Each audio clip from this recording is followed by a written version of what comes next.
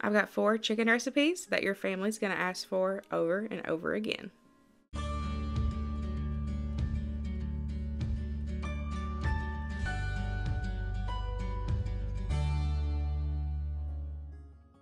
First up is Ranch Ritz Chicken. This is Winston's all-time favorite. He absolutely loves this, and it is so easy.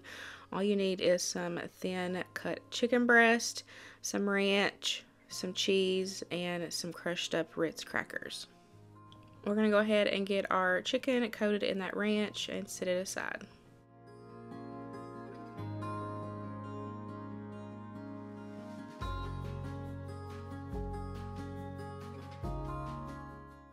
In a separate bowl, we are going to take and add our crushed Ritz crackers with some cheese, and then that's what's going to be our breading for our ranch coated chicken.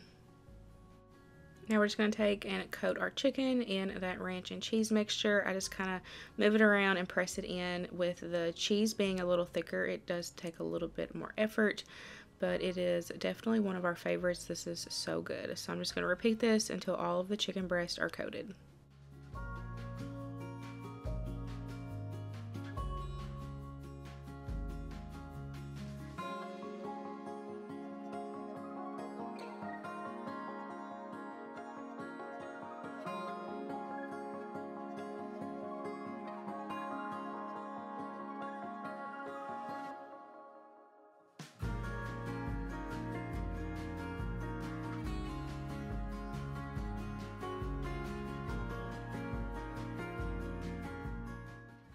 If there's any cracker and cheese mixture left, I like to kind of put some on top. That way I know that they're nice and full. We will put these in a 375-degree oven for anywhere from like 20 to 30 minutes. You just want to make sure that your chicken is cooked all the way through. Internal temperature needs to be 165. And here's what they look like when they're all done. They are so good. Like I said, Winston absolutely loves this one, and it's definitely a family favorite. For this night, we served it with some green beans and some mac and cheese. Next up is broccoli cheddar chicken pot pie. This is Luke's #1 pick. He absolutely loves this one. So you need some sour cream, some cheese, some broccoli. We're using the Campbell's broccoli cheddar soup. You also need some pie crust. Of course, you can use frozen or you can make homemade, totally up to you. And then we're going to add in some bacon and some chicken. I've got some oil there heated in that pan. I'm going to go ahead and add in my cut up chicken. We're going to get that seasoned and cooked all the way through.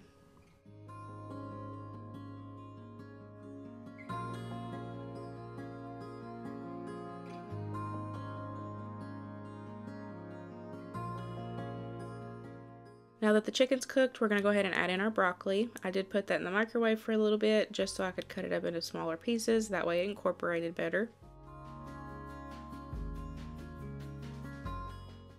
After giving it a season, I'm going to go ahead and add in my Campbell's broccoli cheddar soup and my sour cream.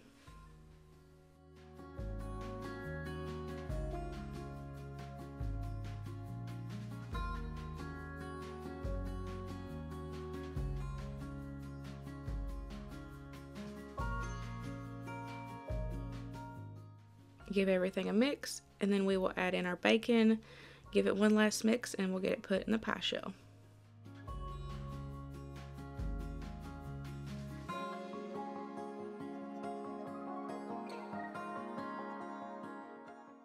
We've got it added into our pie crust. We're going to top it with some cheese, and then we're going to add that second pie crust on top. We will give it a little crimp, make it kind of pretty. I'm not the best at making pies, but that's okay. And then we will do an egg wash on top just to kind of help make it nice and crusty and give it some color. We will bake this at 350 for 30 to 40 minutes.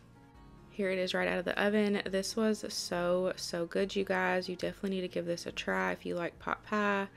I will make sure to have the recipe linked down below for you guys. Next up is brown sugar chili chicken. I have shared this a ton on my channel, but this is my father-in-law's absolute favorite thing that I make for a chicken recipe. All you need is some bacon, some chicken tenders. You can use frozen or the fresh ones. And then you need some brown sugar and some chili powder. So I went ahead and took the tendon out of the chicken tender, and then we're just going to wrap each tender in one piece of bacon. We're just going to set that aside, do all that, and then we'll get cleaned up and we will mix together our brown sugar and chili powder mixture.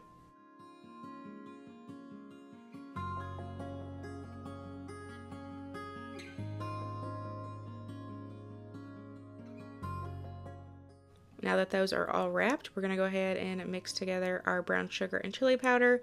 I just do it like kind of in a flat container, that way I can coat the whole piece of chicken. Now remember, you cannot save this. It is cross-contamination. You're putting raw bacon and raw chicken in this, so you can't save this after you're done. So you can always add more brown sugar and more chili powder, but it's better to start with a smaller amount. That way you're not wasting as much product. So I just kind of mix it together, and then we will coat each tender in that mixture, and then we will put it on our baking pan back there. Make sure that you use a baking pan that has a lip around it, because as this cooks, the brown sugar is going to create a syrup, and you don't want that running all over your oven. I'm going to go ahead and repeat this step until all of the tenders are coated.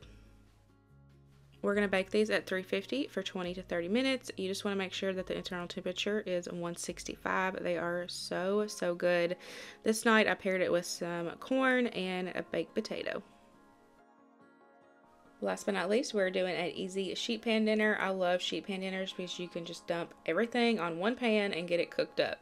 So for this one, I'm going to use this chicken sausage. This was new to me, actually. I got this at Aldi, and you guys, it is so good. If you have never tried that one and you have an Aldi in your area, definitely give it a try. I paired it with some sweet potatoes, some carrots, and some broccoli. I've got my oven preheated at 400. I'm going to go ahead and get the sweet potatoes and the carrots on first because that will take the longest. I'm just going to give those a drizzle of olive oil and just season those up. You just season with whatever your family likes. I'm using some Badia Complete with some salt and pepper. And then whenever I do roasted veggies, I really like to add in some balsamic vinegar. I think it gives it some nice flavor, so that's something that I always add. I'm just going to give that a good toss, and then we're going to get that put on our sheet pan and get that put in the oven. I'm going to season up my broccoli the same way, but I'm just going to set that aside until it's time to get it added onto the pan.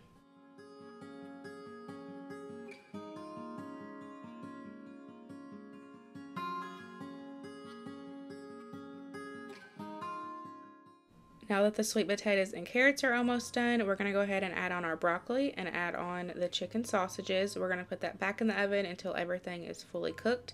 This ended up taking about 35 minutes to cook everything together.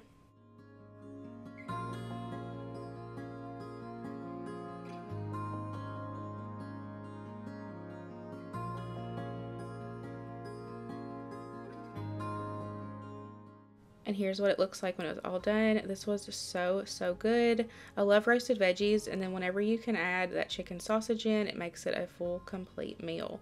I really hope you guys enjoyed today's video. I hope it gave you some new meal inspiration or some ideas that you may have forgot about. Let me know in the comments down below what your family favorite chicken dishes are, and I will see you guys in the next one. Bye, guys.